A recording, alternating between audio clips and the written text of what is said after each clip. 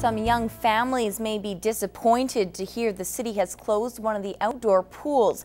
The top pool close to the entrance of the Lloydminster outdoor pool opened just 3 weeks ago, but is now closed because of health and safety concerns.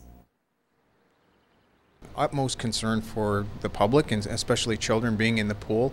We certainly don't want anyone to end up with any kind of sickness, so it was to our best interest to shut the pool down, get the fix for the pool, and then reopen it when it's safe for everyone to be back in it.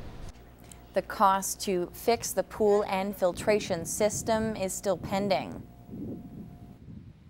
We apologize to all the folks who use the top pool. If they can just bear with us, we certainly appreciate it. And as we gain more information, we'll certainly get that out to the public and make people aware when it's back open again.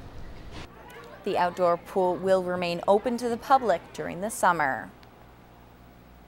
Ukrainian culture will be on full display in Vegreville this weekend at the 39th annual Pysanka Festival. This year's events includes a dance competition, pioneer demos, live music, and a pierogi eating contest.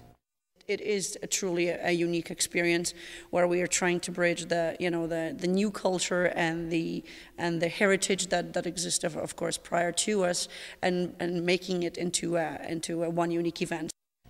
The festival draws people from all over and is one of the biggest events of our region.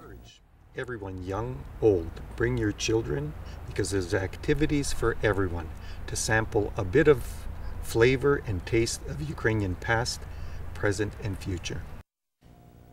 The festival starts tomorrow and runs until Sunday evening. A percussion workshop caught the attention of a group of Midwest musicians this past week at Lakeland College. In this week's arts and entertainment feature, Gerard Lampow sits down with the accomplished composer. It's said that the sound to accompany visuals is just as critical as the visual itself. Meet Dick Shorey, arranger, composer, percussionist. Over 22 albums under his belt and over 400 album production credits. He's worked with Mancini, Spielberg and Lucas and remains involved with a number of projects at Disney as executive producer. Disney at that point was starting to compromise on the quality of their animation, and this group wanted out to maintain the classic look of the Snow Whites and Pinocchios. From the Chicago Symphony to his own percussion pops orchestra, for this gifted musician being in the Midwest to conduct a workshop, it presented a number of challenges. This is a more unusual one because of the wide variance of age groups, of students to professionals to composers or wannabe composers. It's challenging. That snare drum dates back to his days at Ludwig Drum Company. Only 5 of this gold-plated drum with the shifting lever was ever made. Shorey presented Ringo Starr and the Beatles with one of these drums for their 1964 US tour. He tells us how he honed his skills. In my case, I learned a lot of skills in the Air Force span. We had to do a TV show every week, and so we had to write most of the music. And there's no better lesson than having to do it under fire.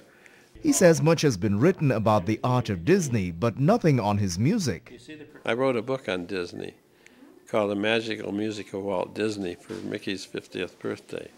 And this was a collection of 50 years of soundtracks. His next project is to put together an orchestra to produce music for global television. And for Lloydminster having such a workshop, well, these students are just lapping it up.